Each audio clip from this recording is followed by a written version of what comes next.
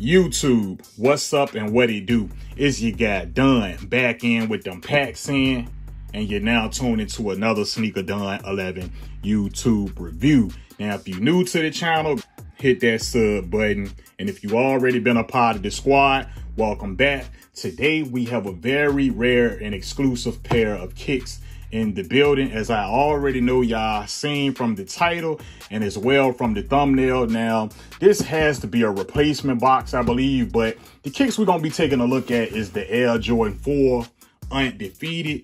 Now, I'm gonna give y'all guys a look in on that actual tag, and y'all can see I picked them up in a size 11, which is my true size. Let's get into the underlid and take a look at these lovely kicks that we have in the building. They come from my guys over BAM, He's Kick.ru. Now, if you're ever in the market to get a high quality pair of kicks, hit my guys up and let them know that I sent y'all. We're gonna get into the inside of the box where we have this lovely sneaker bag that almost reminds me of like something that the barbers carry around their clippers in. Nonetheless, you have that Undefeated logo on the bag, and we have some writing right here that lets you know Undefeated in short, in case. Let's get into this bag, man, so we can take a look at these beauties that I have in here. Now, we have the Undefeated Jordan 4 in the building. Give y'all guys a 360 of that right foot.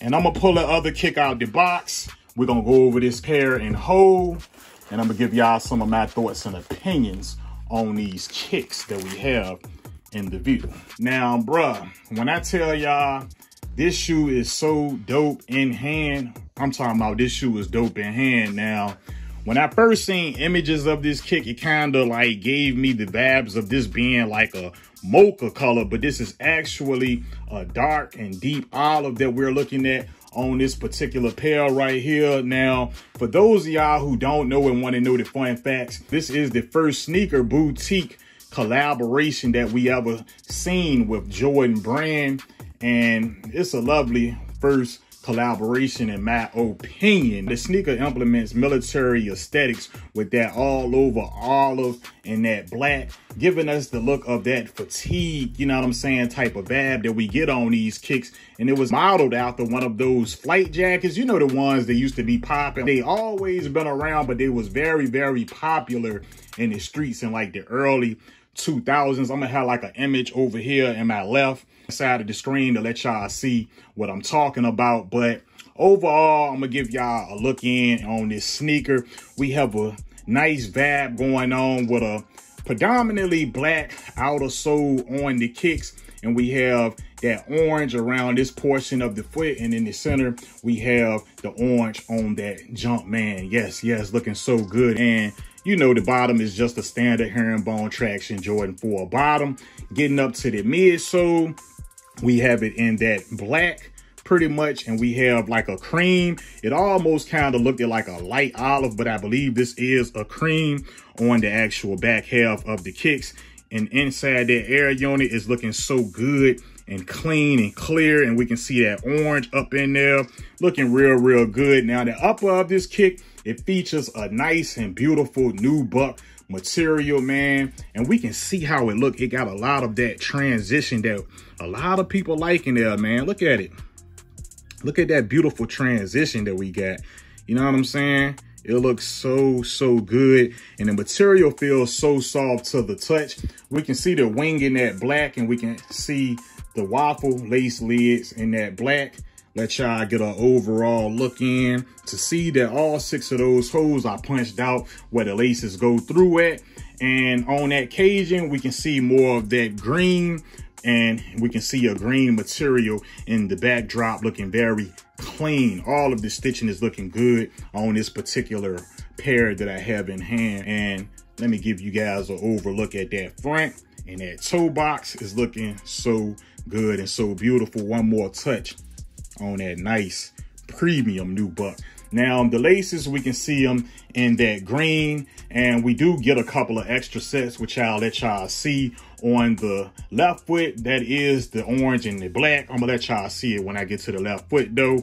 And we have that netting running all the way up to the top of the tongue, where we can see like a satin-like smooth feeling upper on this tongue. Now, one of the dopest features that I feel like we have on this particular kick is that we get a Velcro tip of the tongue where that patch is. But I'm gonna let y'all see that iconic jump, man, in that orange, and we can see a blacked out flight on the top of the tongue as well. And when you pull that Velcro off, that's right, it's functionable. It's functionable. It looked like that. And under there, you can see Jordan Rare Air. Now, you know, from a lot of images, I see a lot of guys, they flip the Velcro upside down, put it like that and all that. But for me, I might just rock mine, so you know what I'm saying, straight up on there, you know, the correct way that it came from when I unboxed them. But I just wanted to let y'all see that it is a functionable top tab on the kick. Now, getting around to the back of the kick, we can see it with the iconic Jumpman and a blacked out back tab. And I love it when we get this style of back tab on the Air Jordan 4s. It gives me like a premium type of feel with that nubuck back tab. And it does go down and it comes back up as well for those of y'all who want to see that. Everything's looking good and lining up. On the inside of the tongue, we can see the Undefeated on that inner tab of the tongue upside down. And we have an orange inner inside that tongue. And as for the sock liner, we can see it in the black. The insole, we have it in that orange with the black Jumpman. Now, getting back around to this medial side of the kick, and it looks very, very the same as the lateral side of the kick. Beautiful kicks in my opinion, man. Let's take a look at the left kick, and I'm gonna give y'all guys a view on that. Like I said, these do come with a 3-lace option. Installed in the kicks is the green, and we can see the orange laces, and we can see the black laces right here. Overall, the left kick is just as beautiful as that right kick. All the stitching looking good, quality, detail, and the structure is on point when it comes to these kicks. Now, just, you know, looking at these kicks, man, these released in 2005, and when they released these kicks at the Undefeated boutique, we only seen like around 70, maybe like 72 pairs of these released. Some was like you had to hit on an in-store raffle. Then they released some in like a full family size run online. The remaining of the kicks went out to like friends and family. So when I'm talking about very rare and exclusive, I mean a very rare and exclusive kick that I'm happy to get my hands on, man. Now, like I said, this does come from across the water from over at He's Kicks. Now, the one thing I love about the plugs from across that water is that you can get your hand on iconic kicks like this. That's what make going over to the other guys, you know what I'm saying, the third party, like across that water, to get these kicks so good, because high-end designer and kicks like this that you probably won't get your hand on unless you hit those guys up, you can get them from them. Very good looking and cleansed kick, in my opinion. I feel like this was like the Travis Scott of that time in 2005. Now we see Travis Scott, he releases a lot of kicks that look very, very similar to this color right here when it comes to that dark olive and that mocha and all of that. But y'all let me know y'all thoughts and opinions on this particular pair that I have in hand down in the comments. I'm gonna get y'all an on-foot look of these. Other than that, it's been your guy Done. I'm out for this one. I love y'all. I'm out. Peace.